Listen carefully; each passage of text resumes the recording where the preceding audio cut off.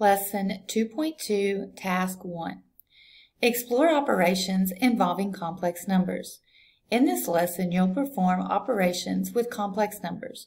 A complex number is any number that can be written in the form a plus bi, where a and b are real numbers and I is the imaginary unit.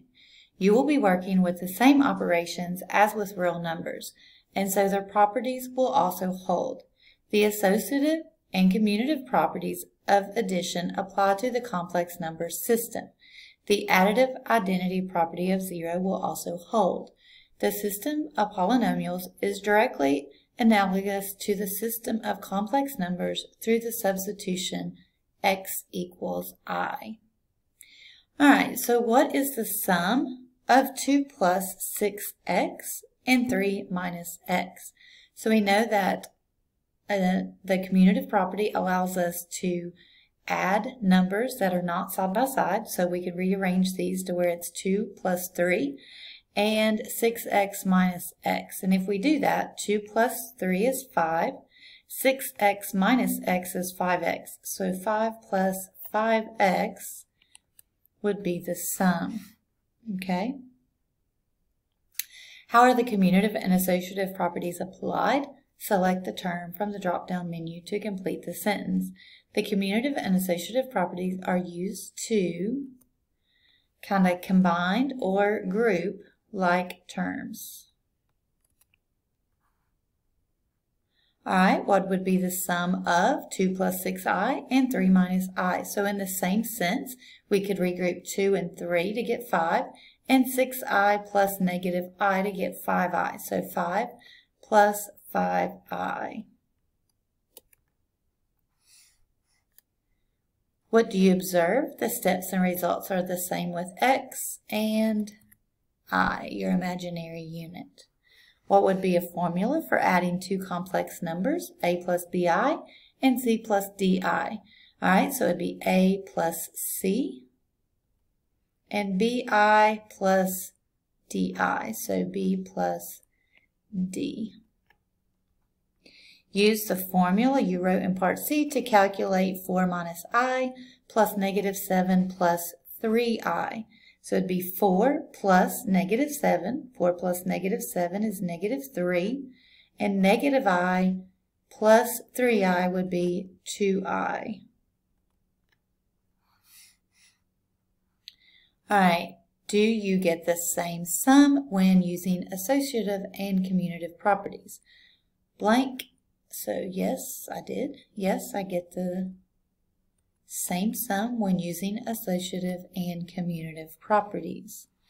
All right, compare and contrast addition with complex numbers and addition with polynomials. Do your observations apply to subtraction? Yes, so we just added the opposite or added the negative, so the operation with addition works in the same way as addition with linear binomials.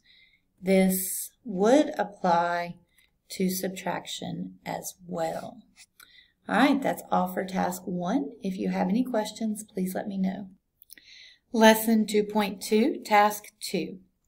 Explore operations involving complex numbers. Multiplication is a natural extension of addition, and so the associative, commutative, and distributive property of multiplication also apply to the complex number system. The multiplicative identity property of 1 will also hold. What is the product of 2 plus 6x and 3 minus x? All right.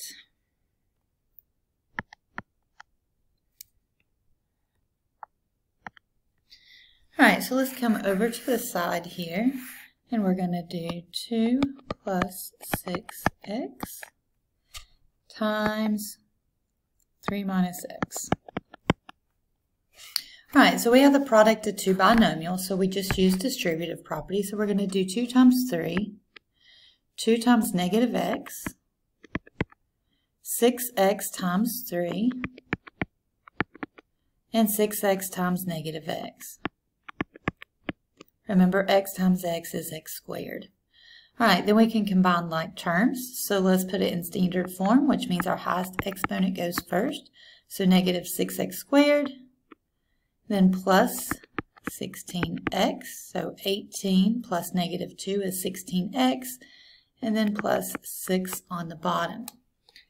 All right, so once we have multiplied these two binomials, we get the first term here. So that's the answer to A part.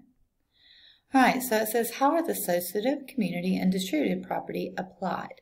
Select the terms from the drop-down menu to complete the sentence.